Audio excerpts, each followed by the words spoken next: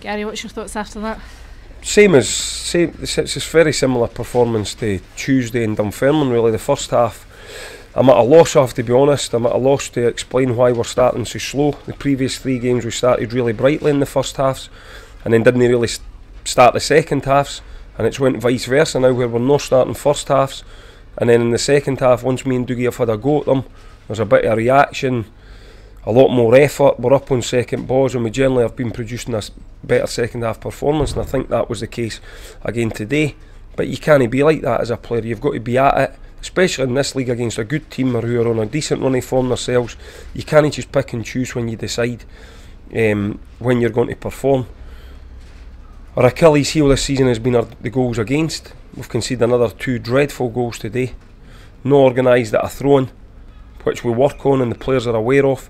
And we don't. The second goal's a corner that we defend well, and then we don't defend the second ball into the box.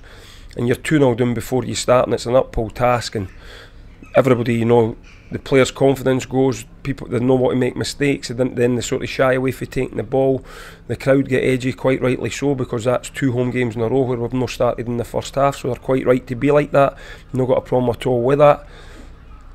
And then again, the second half, apart from when we've got Dobes wide left and Josh Todd and Joe in the middle and Dormon and Linden and Dell, and we're really pushing for it, they didn't really give us any trouble.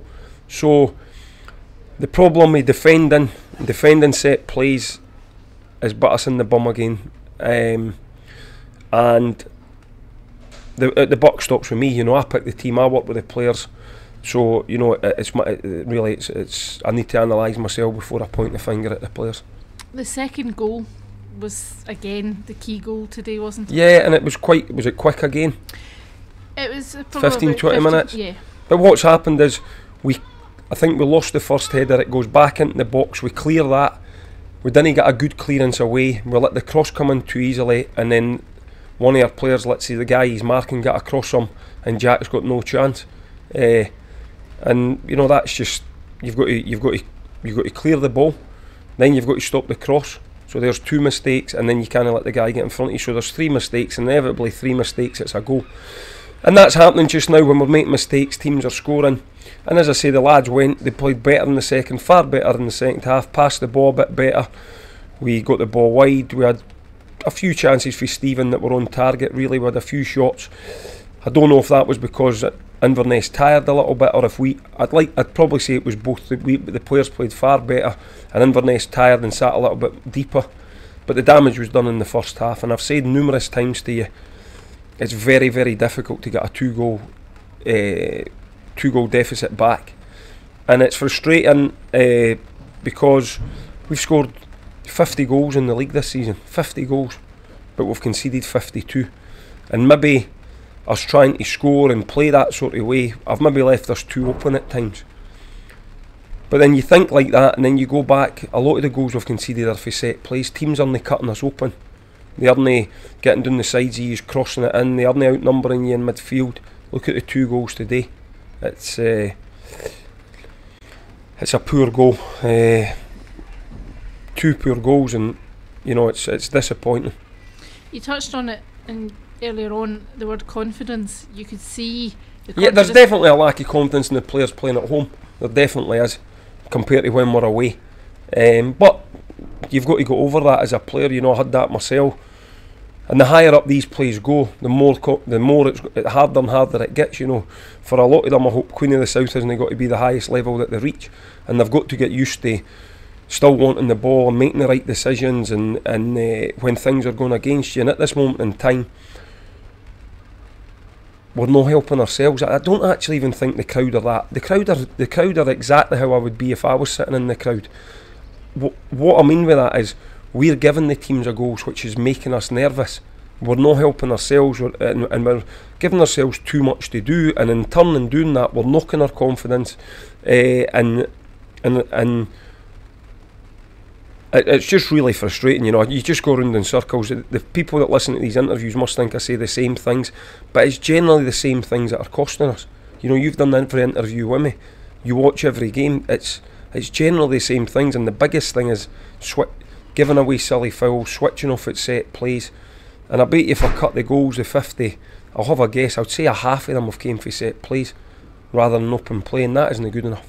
You could really see the confidence issue after the second goal today. Yeah, I could. I was just touching it there. I could see it, and you want to just try and get them into half time, and you sort of get caught between do you have a real blast at them because we've not performed, but then you're worried that knocks them even further. So you've got to try and get that right. We tried to change a couple of things. There was a marked improvement in the second half, so credit to them for that. But the first half, we've lost the game. And they do keep going. I've said this about them. They do keep going and they keep going and they keep going. But sometimes that isn't enough. And today it wasn't enough. And of course it means that Inverness move. Inverness, you would think with 3 games in hand, or win one of them on the run that they're on. You would think, you never know in football, you'd think they would. So that would be a place that would slip in the table, which is disappointing. And basically what we said to the players today, listen, there's 12 points. We want to try and get all 12. If we can't get into the playoffs with what we accumulate, let's make sure we finish as high up the table as possible. But the first half performance didn't reflect that today. So as I say, I can only apologise for that. I picked the team, and in the first half it didn't look right. In the second half, when we changed it and went to a more natural 4-4-2, with London coming on, there was a marked improvement. I think everybody's seen that. The crowd stayed behind the players. They says that they were trying. Had a few half chances, nothing that you would class clear cut.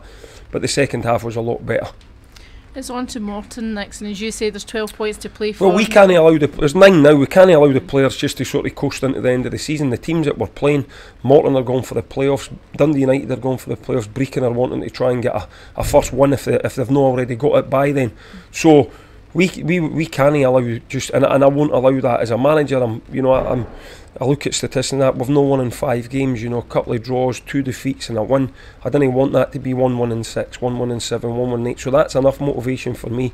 There was a chance that the players were going to have Monday off after having 3 games in a week. They'll know we'll be in. It'll be the foot won't be getting taken off the pedal as far as I'm concerned. And if I see what I think any of the players sort of down in tools in training, they'll not play. But I won't let it happen. It's no fair on the other teams in the league. It's no fair on me and Doogie, because we certainly won't let it slip. And I would hope that the players won't like that, and they want to finish the season strongly and getting higher up the table. And that's what we've got to aim to do. Playing for the futures as well. Yeah, we've not got room to speaking about that. That'll happen in the next 2 or 3 weeks. But yes, there's a fair few of them out of contract. But I think you wouldn't be judging them just on the next 3 games. I've been able to judge them for 43, 44 games this season, some of them longer than that. So the next 3 games I wouldn't say will decide their futures, but that is a situation that we'll have to get round to resolve in the next 2 or 3 weeks, the players that are out of contract.